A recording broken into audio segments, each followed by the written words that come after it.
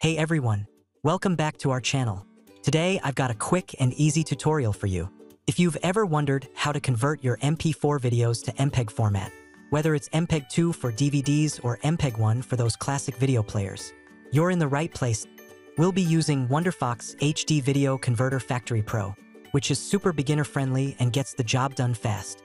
So grab your favorite MP4 video and let's get started. Alright, first things first. Open up WonderFox HD Video Converter Factory Pro. If you don't have it yet, you can find a link in the description to download the software. Once you're in, open the converter module. Then click on the big Add Files button or drop your MP4 video right here. You can even batch convert multiple files. Now let's pick our target format. Click on this Output Format section on the right-hand side. You'll see a ton of options, but for today, just click the Video tab and select the MPEG format, which uses MPEG 2 video.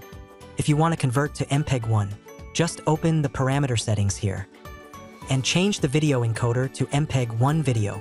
While you're here, you can also tweak the resolution, bitrate, or aspect ratio. If that sounds too technical, the default settings are perfectly fine.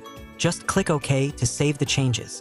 Next, choose where you want to save your converted file. Just click on this triangle icon at the bottom. Alright, hit that Run button and the software will take care of the rest. In just a few seconds, or minutes depending on the file size, you'll have your MPEG 2 or MPEG 1 video ready to go. And there you have it.